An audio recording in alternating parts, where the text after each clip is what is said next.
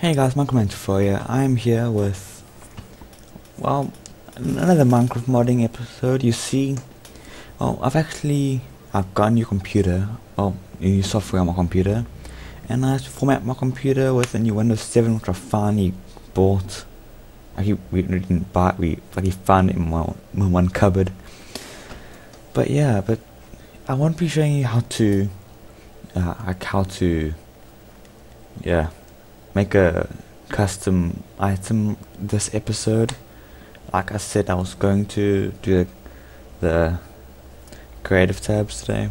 Or now I know I found out why I got the error now, and I can fix it now, but I'm not able to do any coding as of yet. I saw my modding folders here, which is good, but I'm busy reinstalling Eclipse, which as you can see is here. So anyway, this episode I'll teach you how to do that reobfuscate thingy. How do you even say? I don't know how to even say it. It's like reobfuscate. I'm trying to call it reob. Okay, to reob, it's like you can go here, nothing there, but the jars and everything is still here properly. Don't know what that is. I really don't know what that is. Well, to do it, we just go and recompile it and just wait for this to be done, which it will be done quite soon.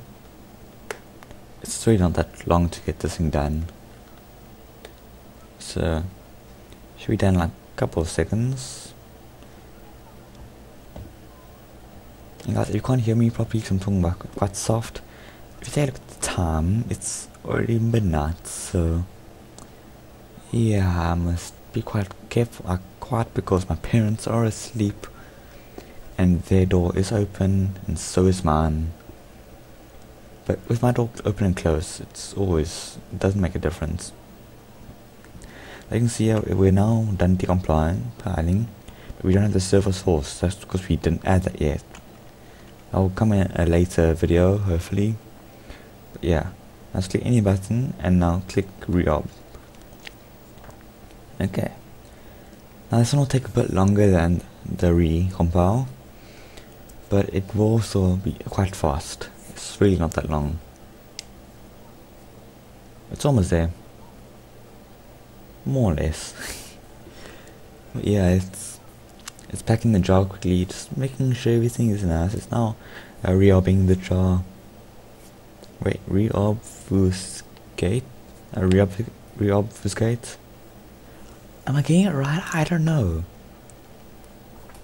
But yeah, reob. Okay, there we go. We can scroll up and we see it has new classes that I found. That's good. It found our classes. So yeah. And click any button. And now you see, if you go into the reob thing, you see we have now a Minecraft file, which I was in here earlier this episode, and it wasn't here.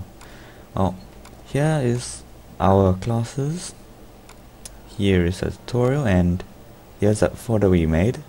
So inside the first photo we made, there's our second photo we made, which our classes are stored in. Nice. I'll pause the video here so I can quickly get my Java, and then I'll show you how to install it. So be back in a second, guys.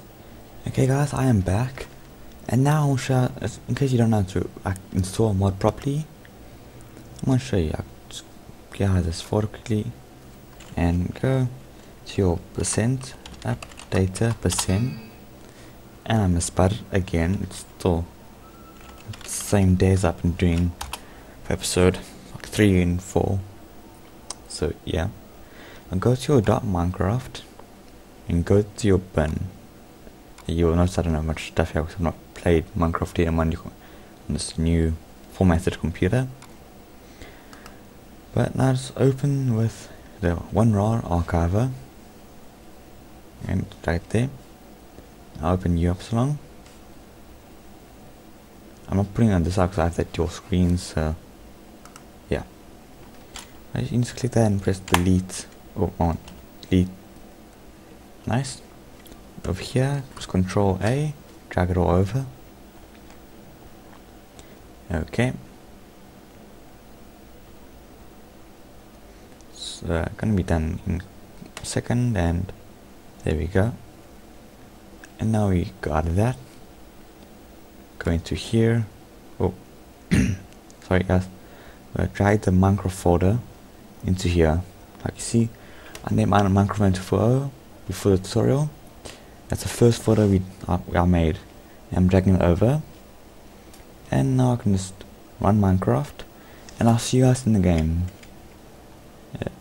Okay guys, my mod is finally loaded. You can see go here and tutorial beta and tutorial. So I go ahead and I can go into creative, new world, create world, and you'll see what happens. Yeah, once it's in builds, there we go. Okay, nice. Well, if we can hold down, we'll have the ruby block, we'll have the ruby pick. We won't have anything else. We didn't really add anything else as of yet, but over here is our biome. See how close we spawn to it? That just proves that we can spawn very close to our biome. There's the red water still. We can't fly down.